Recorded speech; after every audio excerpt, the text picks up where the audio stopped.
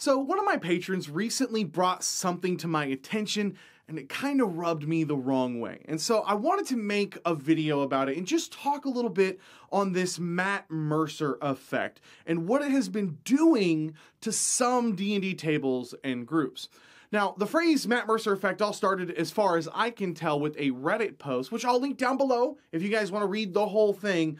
But the effect itself has seemed to be seeping into the Dungeons and Dragons and tabletop RPG community for a while, and I want to be clear here that this is not a good thing for D&D role players. To paraphrase the post, a dungeon master went to Reddit looking for advice on how to beat the Matt Mercer effect, where his players were huge fans of Matt Mercer and Critical Role before they ever even picked up a single D20.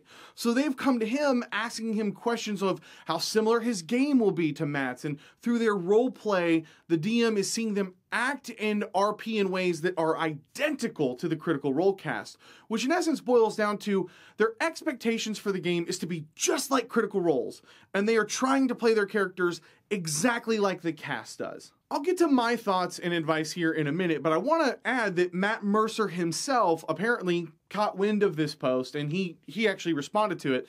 And again, it's too long to read all of it, but the short of it is that Matt was heartbroken that Critical Role might be affecting the player's expectations so strongly of what a Dungeons and Dragons game should look like, that it's putting a ton of pressure on DMs to be just like him, or setting the players up for disappointment when the game ends up a little bit different. Then he talks about how much of the responsibility of the gaming experience falls onto the players to bring it in their own unique way instead of trying to copy Sam or the rest of the cast. Oh man, all right guys, we need to talk about this because first off, I think that Matt is totally right, but I also think he may have missed a few key points, and so I'd kind of like to add my voice to Matt's here and just expand on it. Secondly, I think that this Matt Mercer effect goes beyond expecting the game world, NPC voices, etc. to be like Critical Roles, and I've also seen several Reddit and Twitter posts where DMs are completely stressed out about their capabilities, worrying more about how closely they can emulate Matt instead of focusing on their own skill sets and shared gaming experience with their friends. All right, let me start off by echoing a little bit of what Matt said. Playing a game of Dungeons and Dragons should be a shared, intimate experience with your friends first and foremost. And I call it an intimate experience because that's what it is. It's something really just for you and your friends. Except for the maybe 250 games streamed on Twitch and YouTube throughout a given week, for the most part, the only people who will ever get to really share in your game's laughs and exciting triumphs and tragic losses are you and your friends. Guys, please don't rob yourself of your own voice, your own creativity, and your own roleplay experience by purely trying to emulate what the cast of Critical Role or my show, Save or Dice, or Maze Arcana are doing at the table. 99.9% of people who play Dungeons and Dragons 5th edition are not published authors or professional actors. 99.8% of people aren't even actively writing or pursuing acting. But at the table with your friends, this is your chance to get to bring what you want to a character as you try to bring them to life. So please don't let Sam Riegel, myself, or Satine Phoenix drown out your voice. It's perfectly okay to draw inspiration from things that you love, like Critical Role or Star Wars, but I'd advise you to do just that. Draw inspiration from those things, but don't try to just emulate them. What you do at the table with your friends should matter, and that's the magic of D&D. Remember, Dungeons and Dragons has been around a long time before 5th edition and the popularity of streaming D&D games. I mean, people used to have literally no idea how other people played the game or what the right amount of combat or roleplay was in a session. The only thing they had for decades, that's a word for more decades, was literally what they and their friends brought to the table and nothing else. And they were fine. They still shared laughs and tears and everything in between with their friends as they went off on grand adventures that they knew that no one else in the world would be a part of. It was their shared intimate experience. It was their story. It was their magic to keep. Now, for dungeon masters who are feeling the pressure of the Matt Mercer effect and stressing out about how to be just as good as Matt. Let me just stop you right there. It's not Matt's game, guys. It's your game. Your players aren't professional actors, and the way Critical Role plays the game of Dungeons and Dragons isn't the only right way to play D&D. Don't let what Matt does and the effort he puts in stress you out while you are enjoying a hobby. Because that's all D&D really is at the end of the day, a hobby.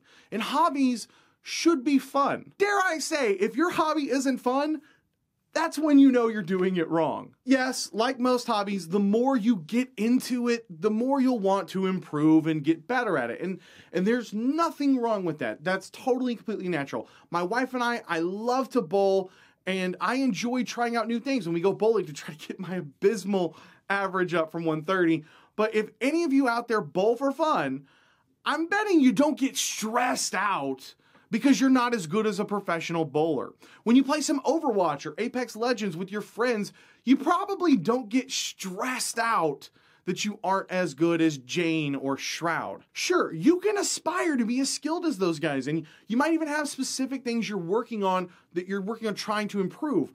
But if you're loading into a game with your friends, stressed out about trying to get 3 sliding shots with the wingman to impress your Twitch stream of 6 people, let me just say, you might be approaching it in an unhealthy way. And let me say, as a talking head Dungeons and Dragons advice channel, guys, please don't let me affect your game. Don't let WebDM or Nerdarchy or How to Be a Great GM or XP to Level 3 affect you to a point that you think everything we say is gospel. As someone who has spent hours and hours getting to know all of those people and becoming friends with them, I can say this confidently. We're all a bunch of idiots with huge egos. And to be frank, not to name any names, but some of our egos are so big you would be wildly disappointed to really get to know us. I hate alignment. I don't think it adds anything to the game. I think if it were never introduced to the game, it would have zero effect on D&D's success or popularity.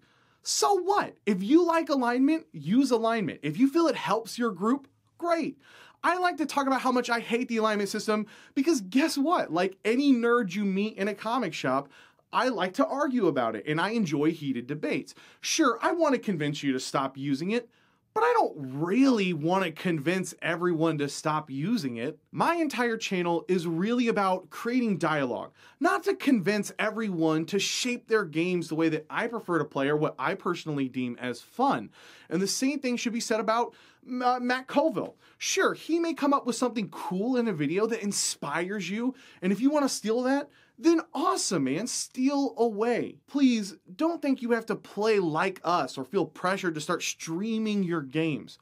You should be focusing on the fun, not if your concurrent viewers fell from 10 to 6 halfway through the game because you felt like one of your players was kind of dragging the game a bit. There is a reason my patron game is not streamed. And when all of my players asked if we would be streaming this game, I told them, hell no, we're not going to be streaming it.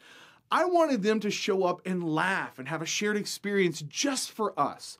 If I want to shop for 25 minutes with a hilarious NPC shopkeep, we're going to do that. If the session is naturally one of heavy RP, or the entire 3 hours is us finishing up a massive fight, we're going to do that. If all we want to do is sit around and role play and describe just how black everyone's cloak is, guess what? We're going to do that. So go play. Laugh with your friends. Tell an absurd story that only the 4 or 5 of you will laugh about when it gets brought up years later as an inside joke.